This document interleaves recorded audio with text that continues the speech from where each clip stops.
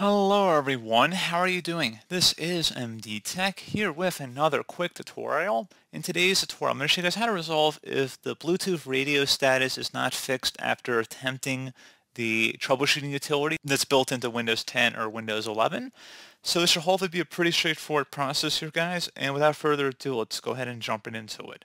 So first thing I recommend doing would be to open up the search icon and type in services. Best result should come back with services. Go ahead and open that up. You want to locate the Bluetooth service. So Bluetooth, there might be a couple in here. Go ahead and double click on both of them and make sure startup type is set to automatic and that the service status is running for both. So go ahead and set for each one of these items in here. So automatic, applying OK. So you want to make sure they're all running here. So pretty straightforward. See if that resolves the problem. If not, a couple more things we can try here. Close out of here. Open up the search menu. Type in CMD. Best match should come back with command prompt. Go ahead and right click on that and select run as administrator.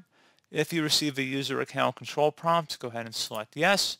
And now the first command I want you guys to type in is going to be in the description of the video.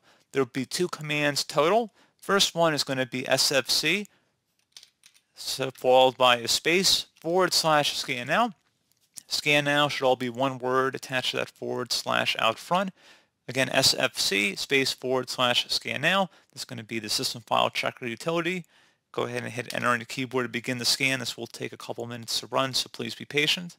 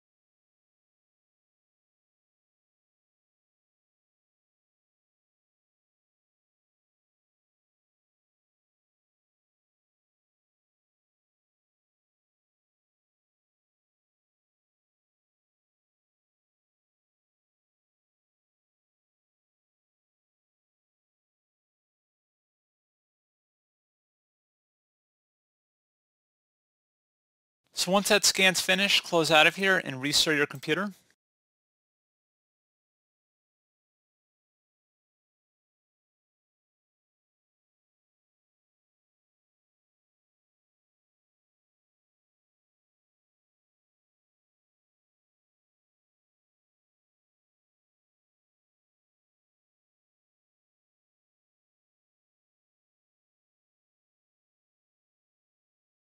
And then see if that has resolved the problem that you're experiencing with your Bluetooth. Try and connect it again, see if you're good to go.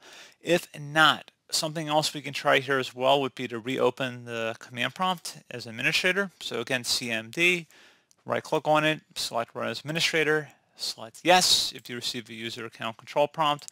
I will have, like I said, another command in the description of my video. So copy that and then go up the top bar of the command prompt window here, right click on it, select edit, and then select paste to paste it in. Go ahead and hit enter on your keyboard to begin the scan. This will take a little bit of time to run, so please be patient.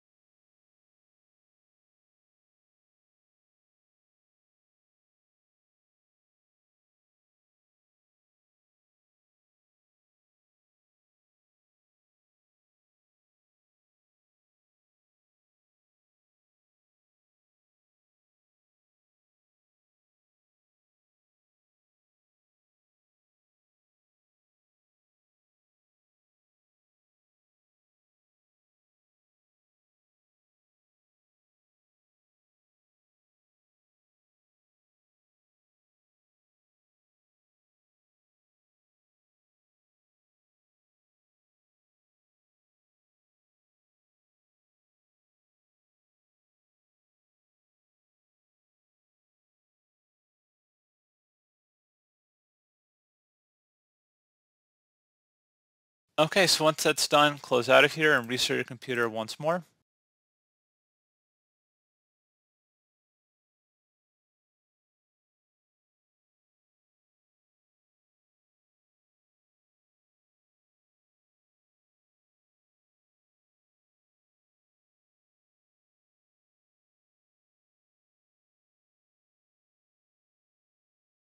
And there you go, guys. Hopefully that should have been about it, and that was able to resolve your problem. And as always, thank you for watching this brief tutorial. I do hope I was able to help you out, and I do look forward to catching you all in the next tutorial. Goodbye.